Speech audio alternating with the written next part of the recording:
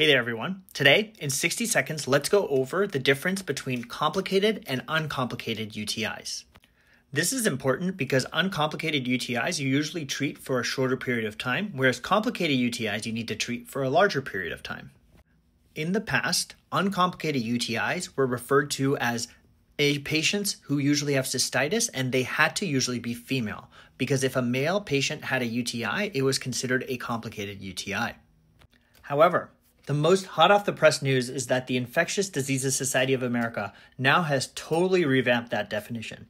An uncomplicated UTI is a UTI that is purely constrained to the bladder, whereas a complicated UTI is one that goes beyond the bladder, such as to the kidneys when you have pyelonephritis. And this is irrespective of sex. And so a male can have an uncomplicated UTI, and a female can also have a complicated UTI if it extends above the bladder. Hope this helps. Follow for